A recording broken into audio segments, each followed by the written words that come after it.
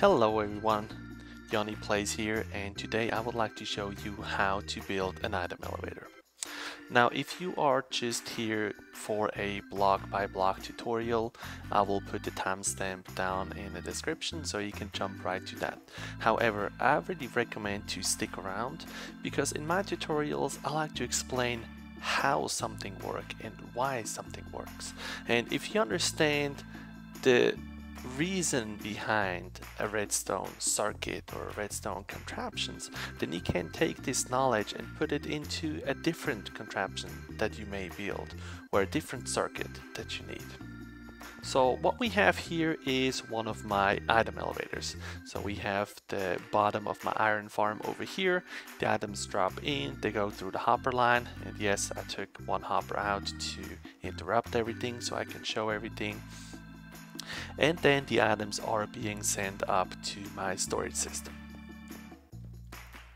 Well, let's look at how this item elevator works. Let's drop some iron in here.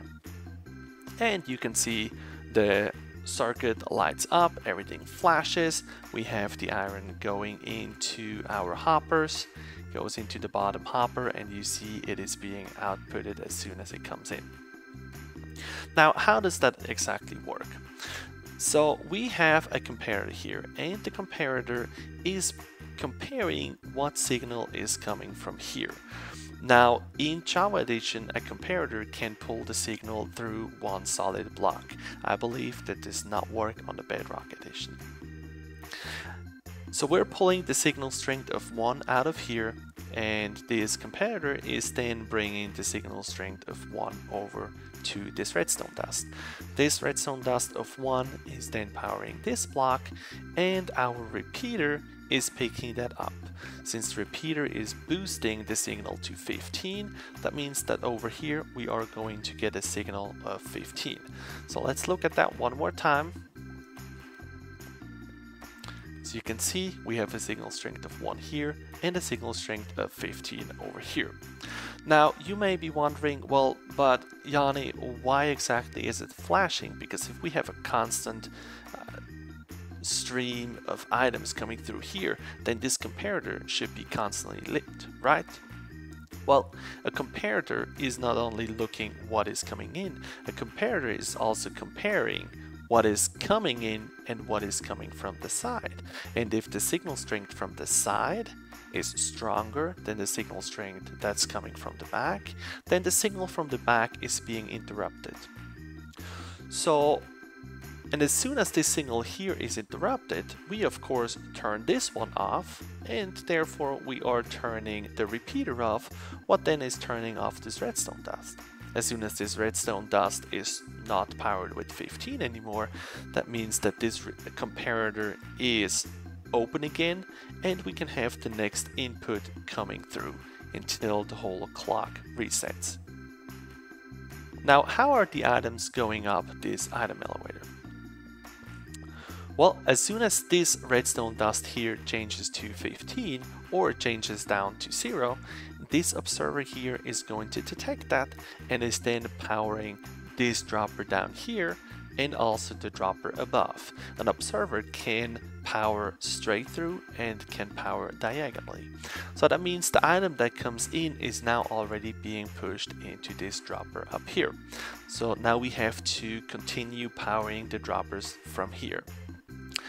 The way we do that is with a different observer, and this observer is facing down and looking at the same redstone dust and is then pulsing this node block.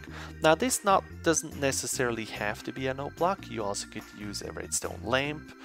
We just need a block that is changing as soon as an input comes in.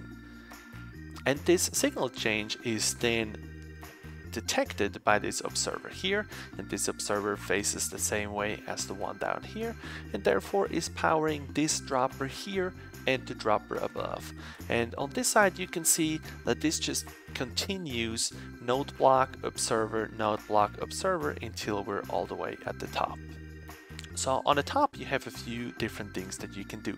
In my case, this dropper is spitting the items into a hopper chain and the hoppers are bringing the items away. You also could have that input into a water stream, or you can have it input into a chest.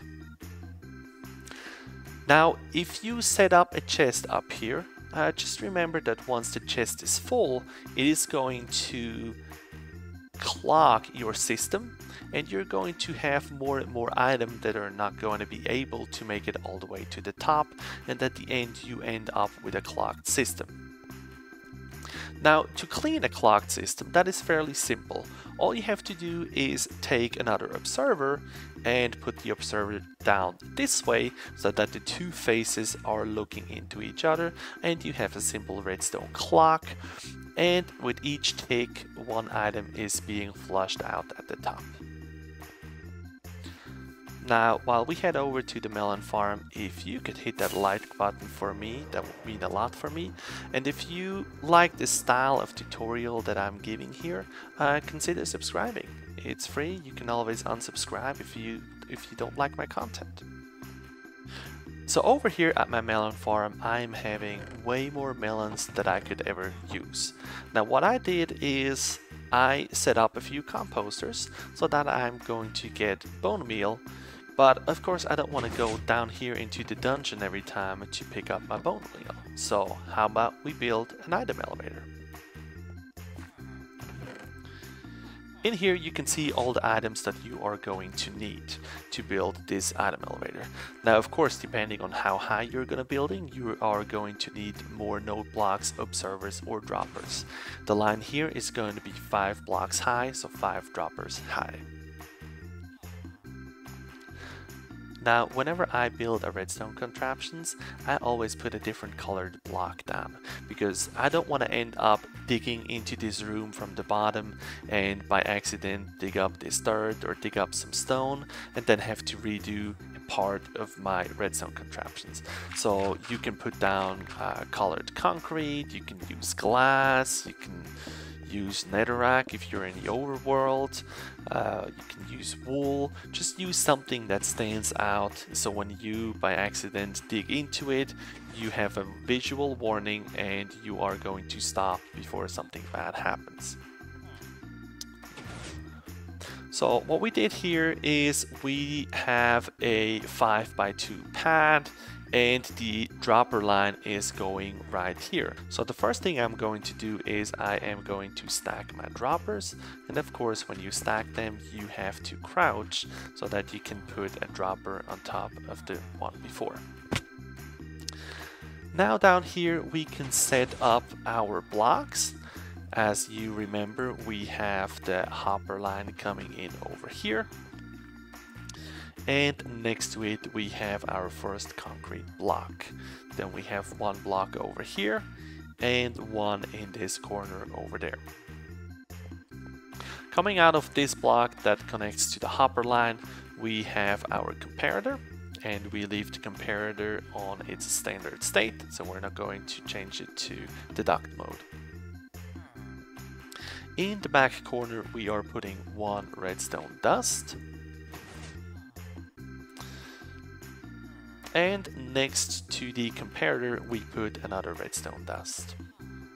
Then we stand on this back block and we put down our repeater, and the repeater is facing into the dropper line. That is the bottom part of the clock already completed. So next we have to put our observers and our node blocks in.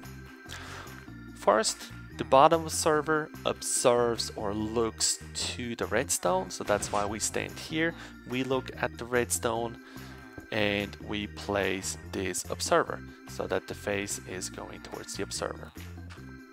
Next we put one observer on top, and then we go node block, observer, node block until we are at the top.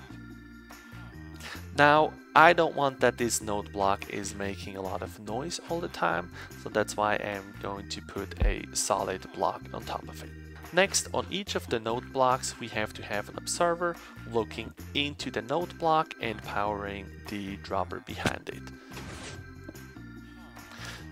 Now, if you have a very tall item elevator, I recommend building both of them at the same time, so it's easier to place the observers in between. Now, the last thing that we have to do is put a chest on top of our last dropper, so that the items have a place to be outputted to. Now the item elevator is ready. As you can see, I already have bone meal in here, so all I have to do is put in the last hopper to connect this line. You can see our clock starts working, and if we look in this chest, we already have the first pieces of bone meal coming up. I hope this video helped you build your item elevator. Please don't forget to leave a like. If you have any questions, put them down into the comments. And if you would like to see more tutorials like this one here, consider subscribing. Thank you and have a wonderful day.